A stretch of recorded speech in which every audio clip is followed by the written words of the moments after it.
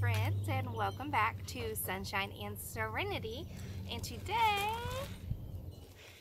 is herb garden planting day. So I've been waiting for this day for a couple of days. I was able to get most of my vegetable garden planted before we had rain and thunderstorms for a couple of days, and I held off on my herbs and my flowers because a lot of those have to be seed surface sowed, and so they don't like to be rained on because then it kind of washes them away, and I didn't want seeds to get washed away or misplaced or not come up or get waterlogged. So I held off, and I was like, you know what, I'll hold off on my herb bed just a little bit longer, and it should be sunny for the next couple of days, and I'm gonna go ahead and plant it. So I've got a variety of herbs and flowers. I am actually dabbling into some medicinal herb growing this year, and I'm excited to learn all about that.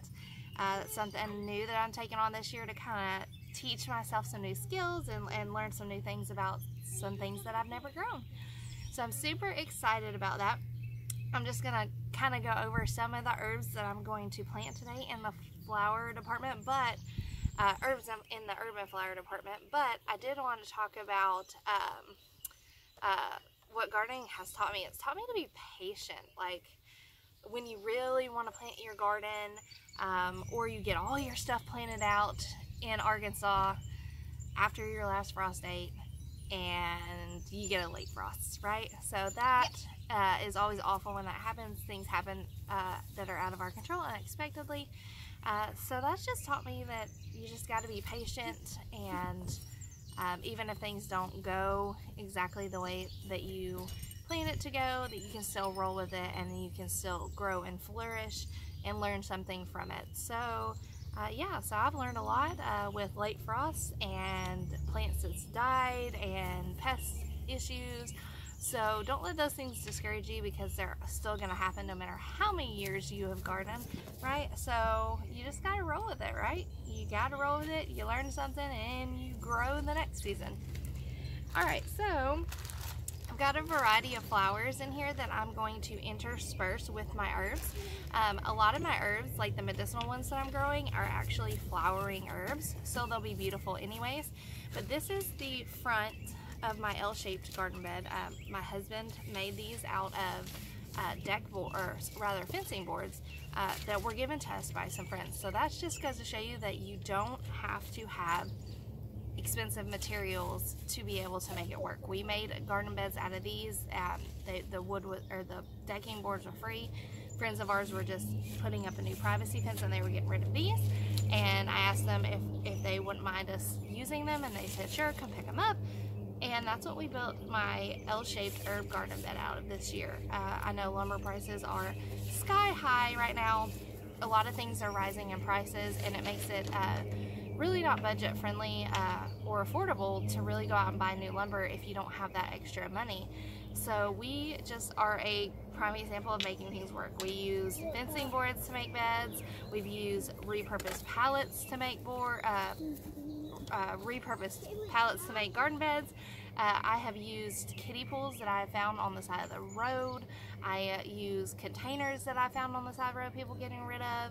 You can repurpose just about anything into a planter. If you really, really want to grow something, you can do it. So don't let something like fancy boxes or high expensive garden beds, don't let that scare you, because you do not need things to be expensive for them to be successful. So I just want to throw that out there. Use what you have, repurpose things.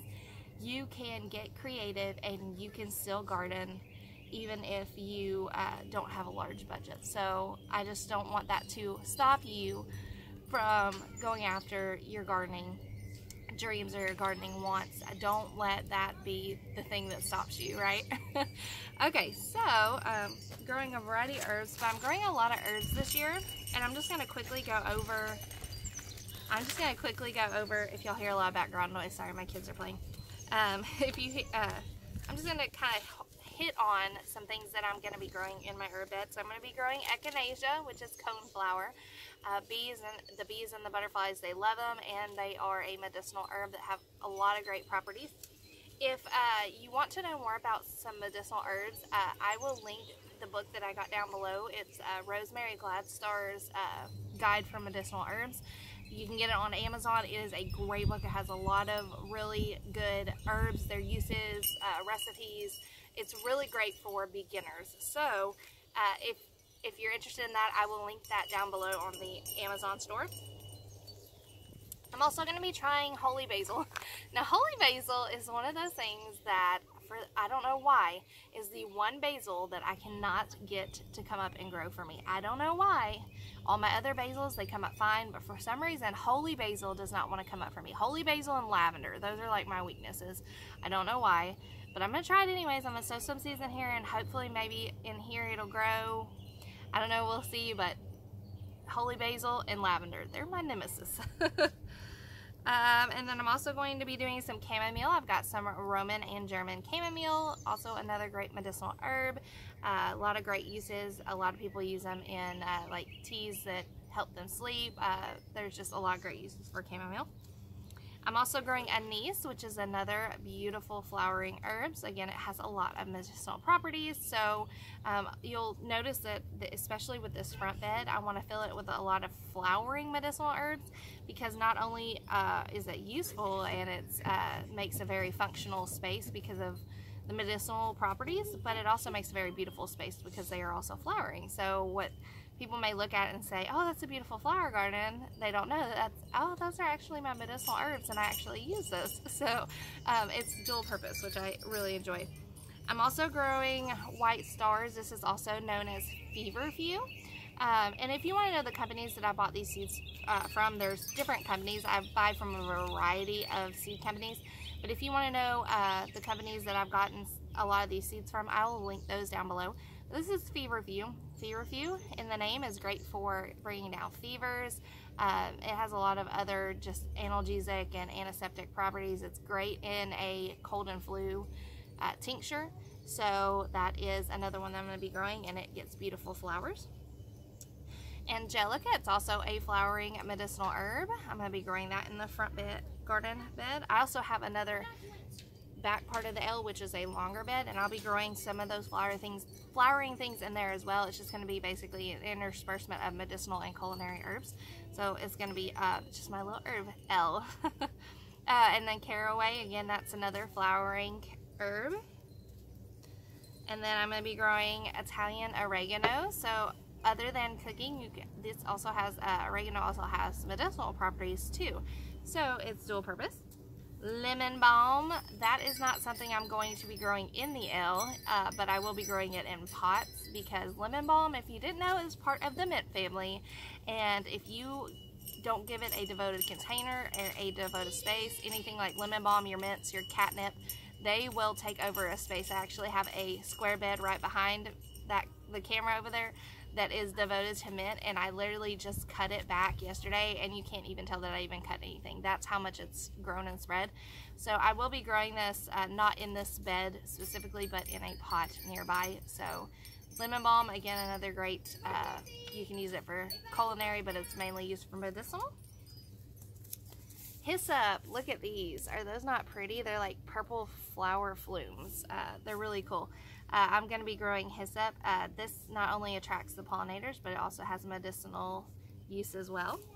And that's one of the things too. A lot of these flowering medicinal herbs will attract the bees and the pollinators. And so that's great too, because you need those in your garden to help with your vegetables too. So when you create a very diverse space that is inviting for the pollinators, you have a lot greater success with the plants that you need the pollinators for.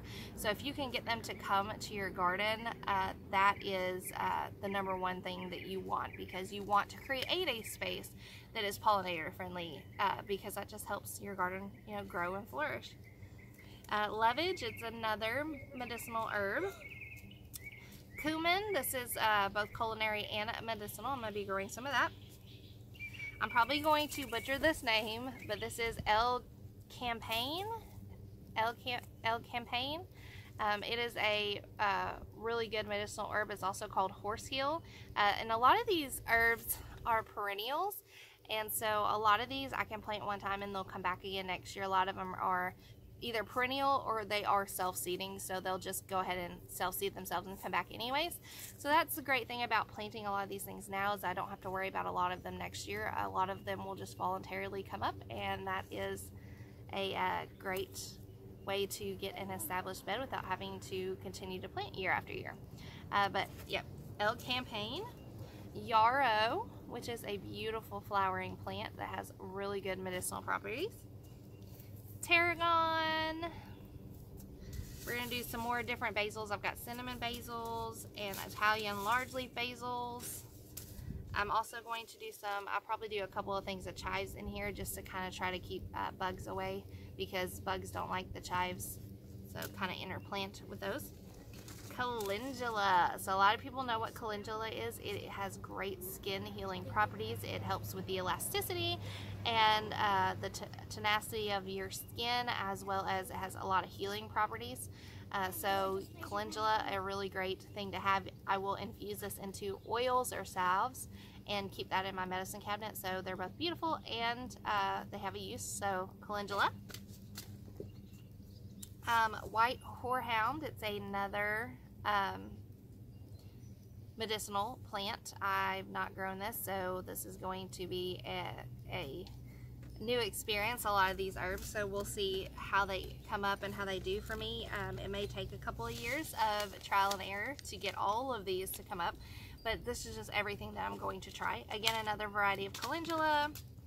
I have marjoram, which is culinary. St. John's wort. Now, if you didn't know this, St. John's wort has properties, medicinal properties. You can take it. It mimics the body's natural serotonin. So this is sold a lot of times in supplements for anxiety and depression, because it has a natural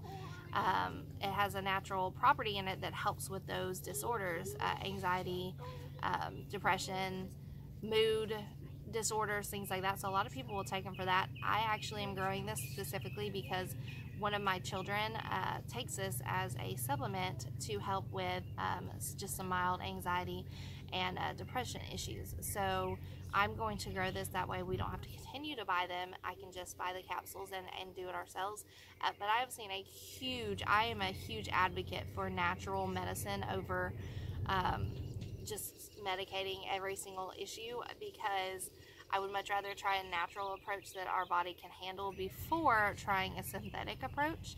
And especially with my children, and especially with issues that are so commonly, so many doctors nowadays are just quick to medicate kids over everything. And so I am a huge proponent of just natural medicine first. And so I have seen a huge difference with her taking this, and it has helped immensely. So I'm growing this in my garden. I hope it comes up, because I would really like to not have to buy them, you know, through the store.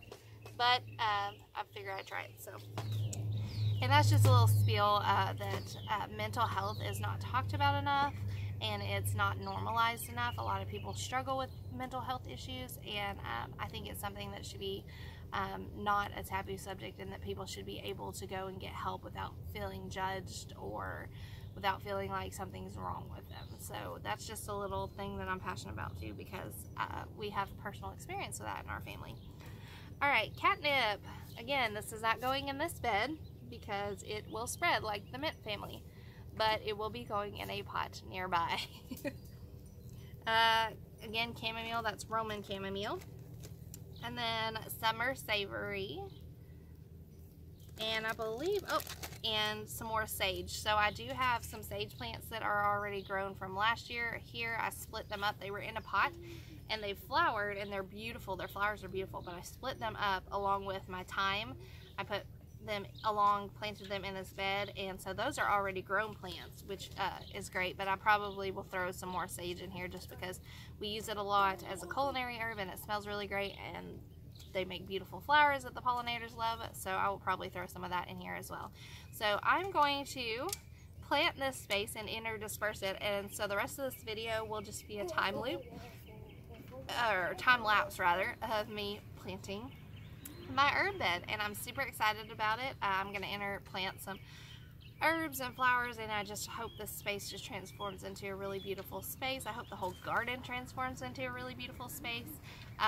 This is my second year, and we've expanded greatly on the garden, and I'm looking forward to seeing what it looks like in all of its beauty and glory. But as always, thanks for hanging out with me during this herb planting adventure today, and I hope you guys have a wonderful rest of your week and weekend. It's supposed to be really nice here, which we're really looking forward to because it's been really rainy and thunderstormy the last couple of days here in Central Arkansas, and I think we're just ready for a couple of nice days. And once I get this garden planted, I'm going to probably be spending more time fishing, because that's something else your girl loves to do. I love to fish. So, anyways, the rest of this video will be a time lapse. Hey, do you want to come tell our friends on YouTube bye? Goodbye.